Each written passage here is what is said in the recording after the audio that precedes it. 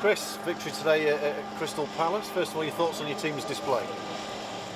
Amazing display, different type of display, a display that I love, of character, of attitude. Difficult conditions, as you know now, windy, pitch was dry. Different situations that occurred on the pitch. Basham having a cut knee and a cut head. Xander coming into the team. George on a booking after about 15 minutes against a side who really went after us first half. We weren't expecting that. Usually, you know, quite conservative in their approach first half and go for it second half. They flipped it on its head today. Delighted to get in at half time 0-0, and I thought we had more to come, and I believe we showed that second half. And particularly second half. I mean, first half didn't create a great deal, but stuck in the game. Second half just seemed to get better as it went on. Well, definitely. I mean, as I said, the most passionate, positive Sheffield United supporters, you know, wouldn't expect us to come here and absolutely dominate a team of Palace's experience and quality and big names, and obviously we knew that. Very astute manager, very experienced, did a lot of work on us, I believe, in trying to stop us, which I totally understand. I would do exactly the same. It's a different formation that maybe they've come across before, and it worked. They jumped on Ollie Norwood, they jumped in our centre half. We could have been better with the ball. We needed to be a bit more mobile in our play, but we stuck in there. I didn't believe that they would continue in terms of the way they started in the first half, in the second half.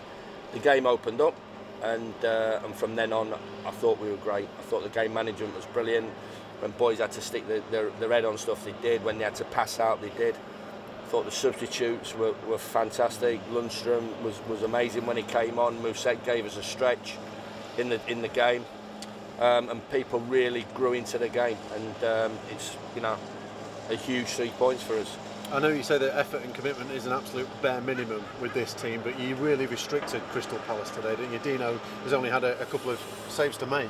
Yeah, there was obviously a ball that flashed across the face of the goal first half from Zaha, and you would expect that. You know, you're talking a guy who's worth, you know, or who's been valued at 80-90 million pounds, and you look at their team, they're established Premier League players. Got Gary Cahill in, you've got all sorts of players. Townsend coming off the bench.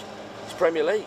You know, I said before to the boys, don't expect it to be an easy ride. Expect this to be, you know, one of your toughest games this season, or if not the toughest. The next one is always going to be that way. As I said, we didn't really get ourselves going first off with the ball, but you know, I'm sure when we're all travelling back to Sheffield tonight, that won't be the first thing that people talk about. We will talk about, yet again, quality, the character, and what they're doing, and you know, position-wise, points-wise, attitude-wise of the group. Fantastic January transfer window, great result today, and it's a good place to be in at the moment. The overturned red card, what did you make of that? Did you think Andy Madley got it right in the end? Correct. Yeah. I think you know my stance on players staying on the feet and the game being competitive. George's first yellow card was harsh. I've got to say, we'd have been extremely disappointed if he'd got booked for the second one. But everybody was up. You know, their players around the referee.